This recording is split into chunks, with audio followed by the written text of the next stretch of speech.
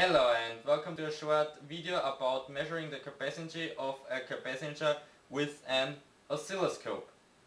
For measuring the capacity of a capacitor with the oscilloscope, we have first to walk through some basics. But if you're measuring the capacity of a capacitor with an oscilloscope and a function generator, then you also don't need an LCR meter or a multimeter which is capable of measuring the capacity with a capacitor. So this came quite useful. For measuring this, I have first we look at this simple circuit, this series of resistor and a capacitor, and both have the same supply voltage. And here I have the voltage on the capacitor. If we look to this diagram, I have here the voltage on the capacitor over the supply voltage in percent. You can see this here, and here I have my time constant, my time. Okay, here I have these time constants called tau, and I can say that at 1 tau the capacitor is charged up 63.2%. This means that it has 63.2% of the supply voltage that I am connecting here. This voltage is 63.2%. If we are looking at this formula here, this formula is for this diagram. We can say that voltage over time equals the supply voltage multiplied with 1 minus E is a nature constant, raised by minus T divided by tau. So with this equation you can calculate every time on in your diagram. For example, if my supply voltage is 1 volts and my tau time constant is 10 milliseconds, and I want to know the voltage at 10 milliseconds, then I have to fill in, and this equals 0.632 volts. 0.632 volts because I have 1 volt, and this is also this 63.2% point. So you can really calculate every point on this diagram out with this equation. And now we are coming to the practical part of measuring the capacity.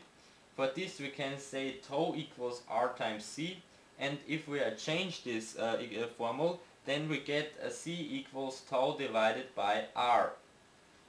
And this is the circuit that I am using for measuring the capacity of a capacitor. Here I have a function generator. Here I have a function generator which is generating a square wave, a 100k resistor and a capacitor with a non-known value. And here I have connected my oscilloscope. If we are looking to the circuit, you can see it here. I have my capacitor, my resistor, this is my function generator. Here you can see my function generator. It is set now to 1 kilohertz square wave signal. Here you can see now my oscilloscope. I'm using a tektronix 2230. I'm switching it on, and I have connected to the first channel the probe which is connected to the capacitor, and on the other side to ground. So let's start up. Okay, there we have it. So now I'm switching on the function generator first.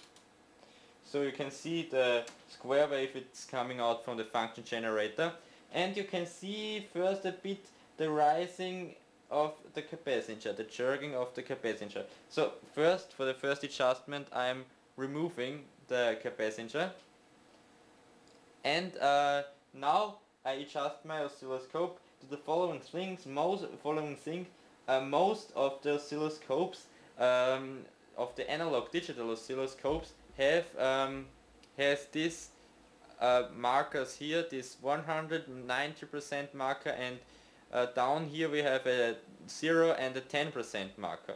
So for measuring this came really useful if I'm adjusting with the variable vertical adjustment. So I'm adjusting it,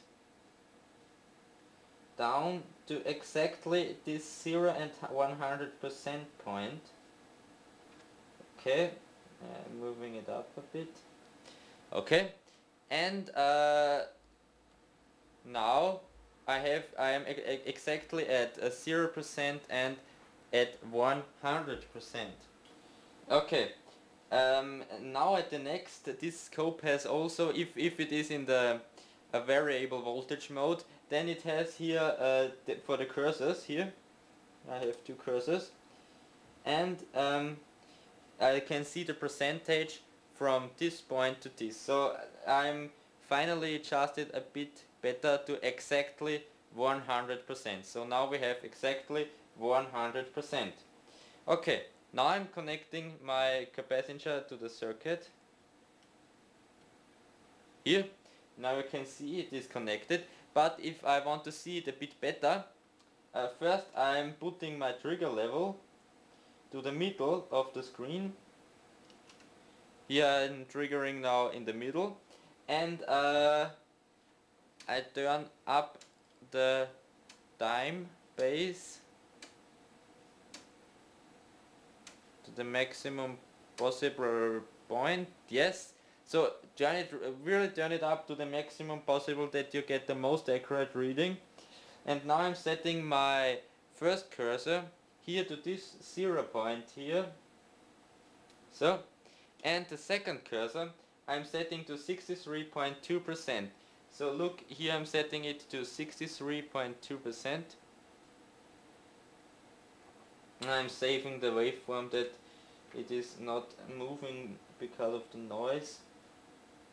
So, exactly 63.2%. And now we need to know the time between these 2 points. And this is 11.55 microseconds. You can zoom in a bit more if you want, then you can measure it much better than so, but it is now good enough for this explanation. So now let's put that into the calculator and see what we get. So now I have to put these two values into my equation. 11.55 microseconds divided by 100k ohms. So now I'm putting this into my calculator, and there we go. 115 picofarad. Our capacitor has 100 picofarad. You can see 100 picofarad. And let's check this with a multimeter.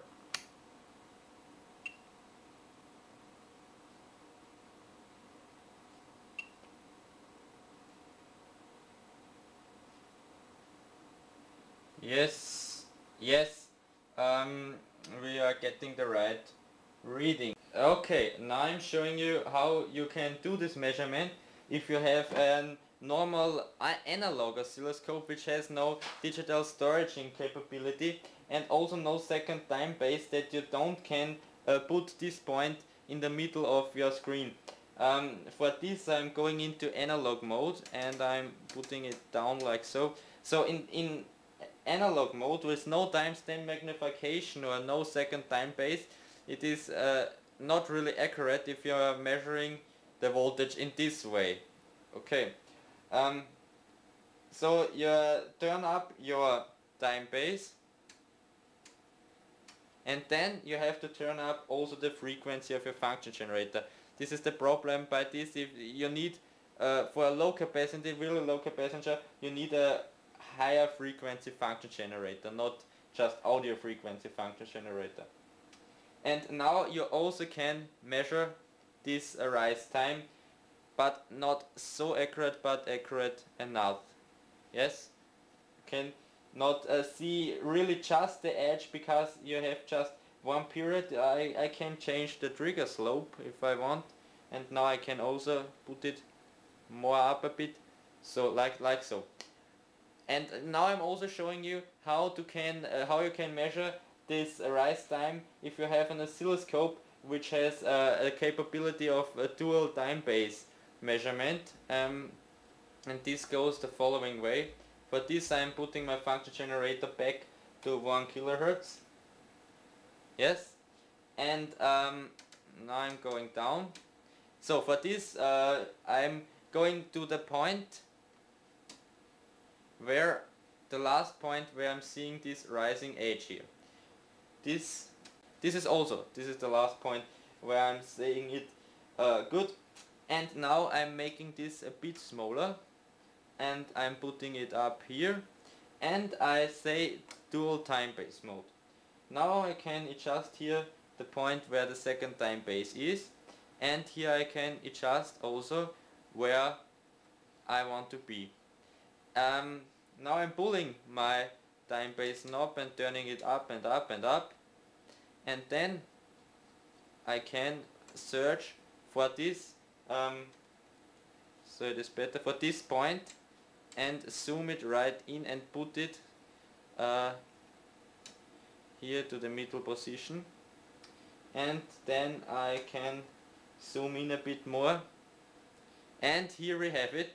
And now I also can zoom it in more and do the same measurement like on the analog, like in the digital mode, now just with a dual time base scope. So if you have a dual time base scope, you can do this measurement also really well.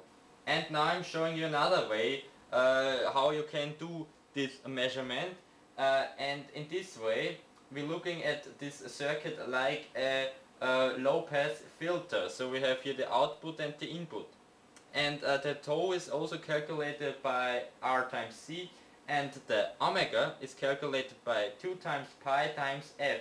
And so we can say F cut off is equals 1 divided by 2 times pi times R times C, and so we can calculate the C by 1 divided by 2 times R times F cut off. The cutoff frequency means that a signal is put down by 2 dB, and 2 dB means that the value of the signal is multiplied by 0.707, and this means, for example, that when the voltage on the input is 1 volt, then the output voltage is at 0.707 volts. And let's try this. Okay, here we're back on the scope. I've changed nothing on the circuit, and now I'm feeding in a sine wave. You can see it here. I'm feeding in a sine wave. I'm selecting it to say 2 volts peak to peak. Yes, 2 volts peak to peak is a good value.